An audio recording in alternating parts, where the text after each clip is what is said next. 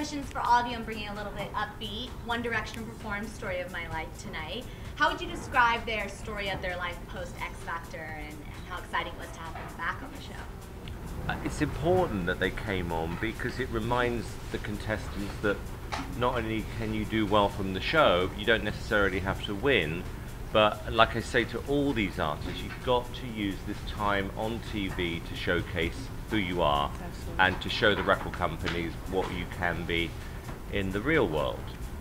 So I think it was a good boost for all the contestants to see them come on, and you know, they've progressed a huge amount in 3 years, and importantly, it's all down to them. It's not me, it's them. They work hard too. Oh my God, they work hard. These guys work hard. Never take that away from them. You know, there's a reason why they're at the top just sailing, and nobody else is like competing against them. They have no competition because they're working the hardest. Gotta give it up.